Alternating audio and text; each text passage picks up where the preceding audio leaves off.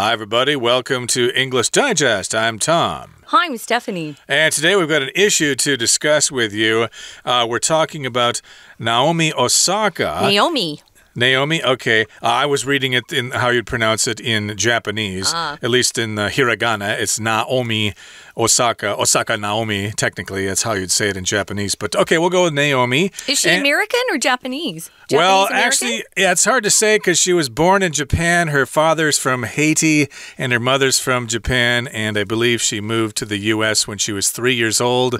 So she's kind of multinational there. Yeah. But in any case, recently she has made the news because she kind of backed out of the French Open there because of pressure and things like that.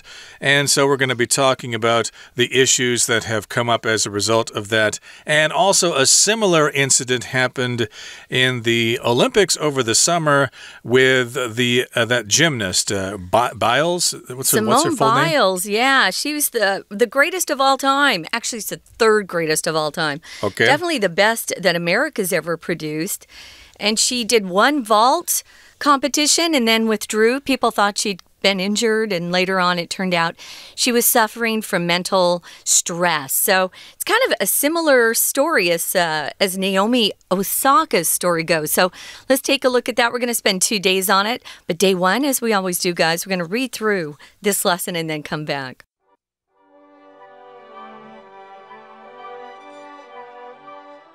At the beginning of June, tennis superstar Naomi Osaka decided to drop out of the French Open, one of the best-known competitions in the sport. Though she had made a strong start against her first opponent, Osaka's declining to participate in press conferences drew significant attention. The tournament's organizers imposed a $15,000 fine on the 23-year-old athlete, which she accepted as a consequence of her choice. However, the media buzz generated by the situation led Osaka to announce her withdrawal in order to allow the sportsmanship of her fellow athletes to take center stage again. At the heart of Osaka's announcement were two key concerns. She wrote that she had intended to highlight the ways that rules about press conferences are outdated. More importantly, she wanted to reduce the huge waves of anxiety she gets before speaking to international press. Protecting her own mental health was her goal in initially refusing her media obligations. When media attention only escalated during the tournament, Osaka made the choice to withdraw, demonstrating consistent adherence to her principles. Tennis officials and some players didn't see it the same way. In addition to the fine for Osaka's defiance of her press conference duties, the French Tennis Federation threatened to expel her from the French Open. Some think they feared other famous players following her lead in refusing to participate in press conferences. A few professional players have also cast doubt on Osaka's ability to maintain her high-level position, claiming that press conferences are just part of the package when it comes to being an elite athlete. Indeed, post-match interviews can provide fans with insights into their favorite stars' strategies and thoughts about their performance. They also give athletes a chance to express themselves. Let's take a look at the title first, guys. Naomi Osaka takes a stand for athletes' mental health. So when you take a stand, you stand up for something that you really support and believe in. Maybe people are criticizing you for something and you decide that you want to be very vocal about something. You take a stand and you don't let people push you around. You show people that you really believe in something strongly if you take a stand. Some people have taken a stand against child abuse. That's an example for you. Or animal abuse. You take a stand and you say it's wrong. People shouldn't be doing it. Now, if you're an athlete, you are blessed with a really strong body that is able to be, that you can use in sports. Usually you have good eye-to-hand coordination. I'm I'm not really an athlete. I play tennis okay, but I never considered myself to be an athlete. So I never participated in school on a basketball team or a baseball team or softball team, something like that. But we're talking about people here who are really great athletes who actually use their athleticism, that's the ability to use their body athletically, for their living. They actually get to make money playing their sport that they love. You betcha. And of course, if you're a professional tennis player, you could become really, really rich by winning some major tournaments. So let's turn back the clock to the month of June during last summer. And at the beginning of June, tennis superstar Naomi Osaka decided to drop out of the French Open, one of the best-known competitions in the sport. So yes, this happened back in June, and Naomi Osaka is a tennis superstar. She is famous now. She's won some major tournaments, so everybody knows about her now. But she actually dropped out of the French Open. There are various major Grand Slam tournaments that take place all year long. Let me see if I can name them. The Australian Open, the French Open, Wimbledon, and then there's the U.S. Open. Is that there just 4 of them? I think so. Maybe we have some tennis experts out there who know that there might be more. Let us know. But the only one I've seen personally is the U.S. Open. And it's a very hot time of the year to go see the U.S. Open in New York City because it's in August and it's hot. But it's worthwhile. It's fun to see really great athletes on the court like this. So Naomi is very, very talented. She's best known. She's one of the best known out there in women's tennis. So we're going to talk about what she's taking a stand about. This is mental health, an issue that's pretty important these days.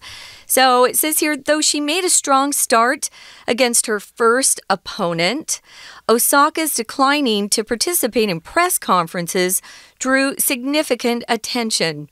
So she started in the French Open, was doing okay, had a strong start, meaning she made some good points at the beginning of the match. Remember, if you're playing tennis, guys, you're not playing a game. You're playing a tennis match. And she was doing well. And then she decided to not participate or refuse to participate in press conferences. A press conference is when a lot of journalists or people who are writing for the newspaper, magazines, maybe they're even there with a TV camera for TV news.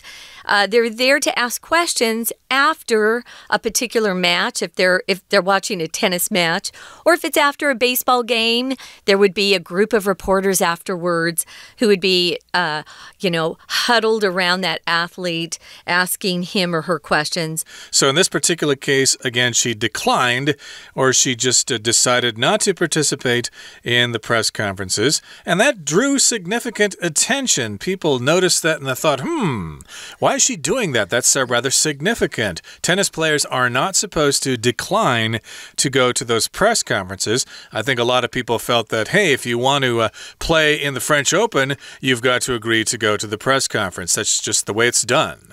Yeah, the people who are in charge of the French Open want as much publicity as they can get.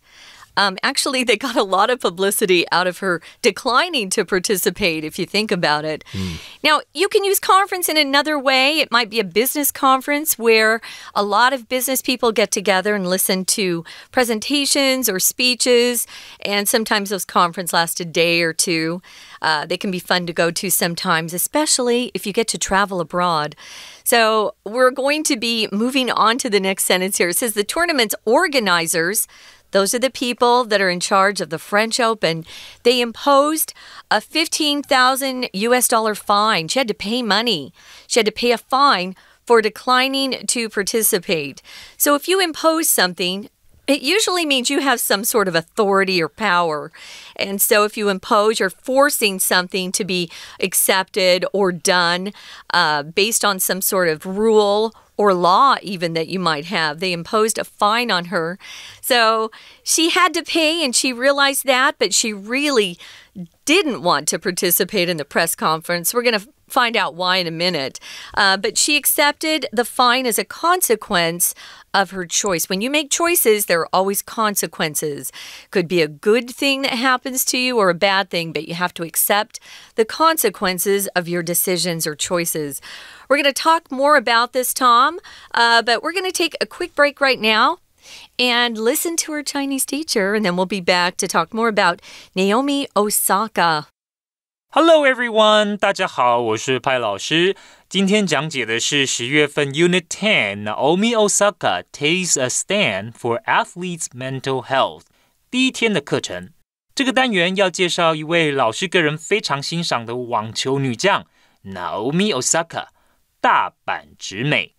这位球员非常的特别，年纪轻轻已经创下许多不凡的纪录。首先，她虽然在美国长大，在美国网球公开赛大放光彩，不过他今年代表的是日本，在奥运出赛，为日本争光，而且他也曾经勇夺大满贯。不过老师欣赏他的原因不是只是因为他的球技，更重要的是他非常率真。接下来课文呢就会让大家知道他非常的率真，率真的点到底在哪里。好，我们接下来一起复习学习重点吧。首先，老师请大家看一下第一段第一句。At the beginning of June, tennis superstar Naomi Osaka decided to drop out of the French Open, one of the best-known competitions in the sport. 请同学把 drop out of 画起来。drop out of 就是退出什么。那这里呢 drop out of the French Open 就是从法网当中退赛，意思呢也等于Withdraw from the tournament. Withdraw, W-I-T-H-D-R-A-W. Withdraw from the tournament. 好，另外drop out of 也可以用在表示辍学。比方说 Steve Jobs dropped out of college after one semester, but continued to attend classes that interested him. 大家都知道贾伯斯 He dropped out of college. 他念了一个学期就不念了，大学念了一个学期就不念了。不过呢，他并不是整日游手好闲他还是会去大学选一些他感兴趣的课。再来，请同学看第二句 Though she had made a strong start 这个句子，请同学先把 declining to 画起来。decline to 后面加不定词表示婉拒。这句话是说大阪婉拒参加记者会。再来，请看第三句。The tournament's organizers imposed a $15,000 fine on the 23-year-old athlete. 请同学把 impose a fine 的用法画起来，对谁处以罚款 ？OK， 动词我们用 impose。We're going to take a quick break. Stay tuned. We'll be right back.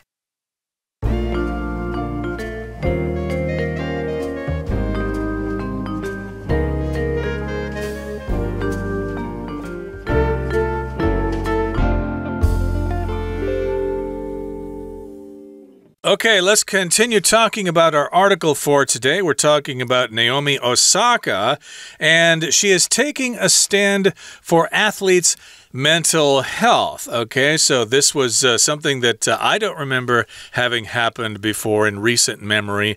Back in June, of course, she decided to drop out of the French Open. She withdrew from the French Open, and it all started when she declined to participate in press conferences, and that, of course, drew significant attention, and she was fined for that. The organizers imposed a $15,000 fine on her, but she accepted that. She said, yeah, that's what's going to happen if you refuse to go to a press conference. They are going to fine you, so she did accept that.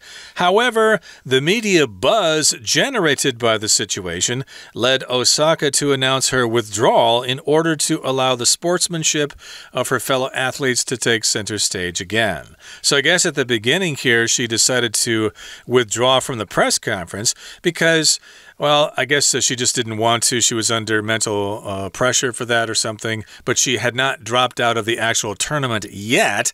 But her dropping out of the press conferences drew some media buzz, or this media buzz was generated by the situation. So buzz just refers to a lot of noise, a lot of attention, a lot of excitement. And in this particular case, there were just lots of reporters and news stories going on and talking about this situation. So yes, everybody was hearing about this. It made the news. And so that gave her more pressure. So again, she, as a result, decided to withdraw from the tournament. Withdrawal, of course, is the noun form. Right. Media buzz, yeah, a lot of people were focused more on Osaka because she refused to participate in a press conference than the other players who were participating in the French Open. So Osaka decided that that wasn't fair to her fellow players, and she decided to allow the sportsmanship of her fellow athletes to take center stage again. What this means is she thought, wow, everyone's paying attention to me for something negative. Meanwhile, my fellow athletes are playing great games, and they should be getting a lot of the media's attention, and they weren't. Sportsmanship refers to when people are playing a game, a competitive game, and they obey the rules, they don't try to cheat. It doesn't matter if you're professional or amateur. If you're a good sportsman, and you have good sportsmanship, it means you treat the other team well and you don't try to take advantage of their mistakes. I think this is an important part of being a good athlete, is having good sportsmanship, and to treat your fellow players well. That doesn't always happen. We've seen some athletes lose their tempers on court and, throw things like throw their tennis racket and things like that. That's poor sportsmanship or bad sportsmanship, and they're typically criticized when they act like children while they're playing a game. I think you're talking about John McEnroe there. Just one of many, yeah. And other ones too, of course, but he was kind of the king of tantrums on the tennis court, and of course he was fined a lot for unsportsmanlike conduct. Yeah. Okay, so indeed, that was very noble of Naomi here. She decided to withdraw from the tournament so that the attention could focus on her fellow athletes and not on her so much. And at the heart of Osaka's announcement were two key concerns. Okay, there were two issues involving her announcement. She wrote that she had intended to highlight the ways that rules about press conferences are outdated. So she wanted to mention that. She wanted people to know that she thought that this idea of attending press conferences is kind of outdated. It's an idea that was formed many, many years ago, and in her opinion, she thinks that press conferences are no longer necessary. Well, think about it. Back in the old times, the old days, guys, all they had were those journalists who were seeing the game live. Now we see the game on TV. We can watch what's going on there. We can listen to the radio. We can get online. People post about what they're seeing online on social media. But if you think back even to like the 1950s, if you didn't have a newspaper and these press conferences, you never really got to know much about the match. So notice here, guys, she actually wrote her announcement. She didn't make the announcement with her voice. She just wrote down her two key concerns, what were important to her. Besides the press conference being outdated, she felt like she wanted to reduce the huge waves of anxiety. Notice there are quotes around there. Those are her exact words. The huge waves of anxiety. She got very nervous when she had to speak to the press. Most people do, but some people really get nervous. So protecting her own mental health was her goal. When she initially or at first refused to participate in the press conference. And it says here she had media obligations. Your obligations are duties that you are supposed to fulfill. People expect you to do these things. It's your duty, it's your obligation, and many people in professional sports just feel like speaking to the press is part of the job. It's part of your obligation, something that you should definitely do, that you're required to do. Yep, life is full of obligations, things that you have to do. You can't get out of these things. They are necessary. You have to find a job. You have to take care of yourself. You have to pay taxes. Those are obligations in life here. And yes, indeed, she initially refused her media obligations. She just thought there was too much pressure. What does this have to do with me playing tennis? Why do I have to feel nervous in front of all these reporters when they ask me rude questions? It really doesn't have anything to do with the game. I'm guessing that's how she felt here. So again, she was initially refusing her media obligations. And when media attention only escalated during the tournament, Osaka made the choice to withdraw, demonstrating consistent adherence to her principles. So the media attention escalated. It got more severe. It got more serious. To escalate generally means a situation gets worse, like a war could escalate. Maybe there's, something going on between countries. Maybe a few shots are fired over the border, but then they start shooting more and more people get killed, and pretty soon it gets escalated and becomes an all-out war. Right. So moving on here, it says tennis officials and some players didn't see it that way. In addition to the fine of $15,000 for Osaka's defiance against her press conference duties, the French Tennis Federation that organizes the French Open threatened to kick her out or expel her from the French Open. Now, defiance is a word that means rebellion. Defiance here is a noun. The verb is to defy, D-E-F-Y. And if you're using it as an adjective, it's defiant. Oh, he's very defiant. A lot of kids will be very openly resisting something that you want. They're boldly disobeying you. So this is the noun form, defiance. So she was ready to pay the fine, but the French Tennis Federation or organization said, we're going to kick you out.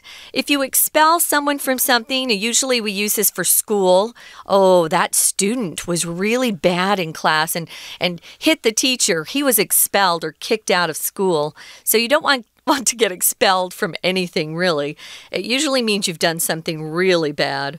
Yeah, that happened to my nephew. He had some issues, and he got expelled from school for hitting the teacher one time. Oh, he did? Oh, my goodness. He did. Yeah, he had some issues there. Oh, okay. Unfortunately, that did happen. But in any case here, the French Tennis Federation were not happy about her defiance against her press conference duties, so they threatened to expel her from the French Open. Hey, if you don't go to those press conferences, we're going to kick you out of the tournament. And some think they feared other famous players following her lead in refusing to participate in press conferences. So some people thought, hey, if she is going to do it, maybe some of these other players will do it too. They will refuse to go to press conferences, and we might have to kick them all off the tournament. I wanted to mention quickly, guys, we often use defiance with in. You could do something in defiance of something else. So Tom's nephew hit his teacher in defiance of the teacher's request for him to sit down and be quiet. So moving on, a few professional players have also cast doubt on Osaka's ability to maintain her high-level position. They say, hey, if you're a really elite athlete, this is part of the package. You need to do it. Maybe you're not strong enough to play in the big boys league or the big girls league. So indeed, it says post-match interviews can provide fans with insights into their favorite stars' strategies and thoughts about their performance. That's if the journalists ask good questions. Sometimes their questions are just dumb. So if you have insight or insights into something, you have a special understanding about something. Maybe you have a view that other people don't really see. Maybe you have a really nice, deep understanding of something. That's an insight. So a lot of people look forward to those press conferences after the match to learn what the player was thinking, why they did that, why did they make that shot, those sorts of issues. And they also give the athletes a chance to express themselves, to let other people know how they're feeling. So I guess it could be understood that those press conferences are necessary and they are part of the game. Okay, that brings us to the end of our explanation for today. It's time now to listen to our Chinese teacher. 请同学接着看到第4句 However, the media buzz 这里指的是媒体热议。好，那接着呢，我们请看一下这个句子里面的 led Osaka to announce 请同学画起来，这就是导致大阪宣布怎么样。好 lead to 就是导致什么人做什么事。老师再给大家一个例句My poor grades led me to take a good and hard look at my study habits. My poor grades led me to take a good and hard look at my study habits. 我成绩不理想，所以呢，我就好好的检讨了自己的读书习惯。接着请同学把 her withdrawal 画起来。withdrawal 后面有一个 al 名词呢是有 l 的，有 al 的，那就是退赛的意思。这里就是退赛，他宣布退赛，好让其他参赛的球员可以重回媒体关注的焦点。好，第2段，请同学看 At the heart of Osaka's announcement were 2 key concerns。请同学注意，这里其实是倒装句，原本的句子是 There were 2 key concerns at the heart of Osaka's announcement。接下来请看第2句 She wrote that 这个句子，请同学特别注意后面所说到的 Rules about press conferences are outdated， 所以记者会的相关规定过时了 outdated 过时了，这个形容词，抱歉，这个形容词非常重要。再来请看第3个句子 OK， 到底为什么大阪直美不想参加记者会呢？ Protecting her own mental health was her goal in initially refusing her media obligations。 原来是因为她想要关注自己的心理健康。好，接下来我们看到第3段哦，同学可以注意一下这边，这整段呢都在表示不是所有人都认同 Osaka 的做法。这一段的写作方式呢是采取主题句的写法，那主题句就在 Tennis officials and some players didn't see it the same way， 所以后面呢就分别说其他人怎么样表示不认同。那在文法重点方面，请同学看到 in addition to 这个句子，这个 defiance 很重要，它的动词是 defy D-E-F-Y， 比方说违抗警告叫 defy warnings， 那违背父母亲的安排 defied parents arrangement。 好，那再接下来 some think they fear other famous players following her lead， 请同学特别注意 follow one's lead 其实就是跟着别人后面做一样的事，有样学样。那同学也可以补充上效法什么人效法别人的做法，我们也可以说 follow suit S-U-I-T。 以上就是我们针对第1天课程内容所做的中文讲解，谢谢大家。That is it for today's program, but please join us again next time when we continue to talk about Naomi Osaka. So we look forward to seeing you then. From all of us here at English Digest, I'm Tom. I'm Stephanie. Goodbye. Bye.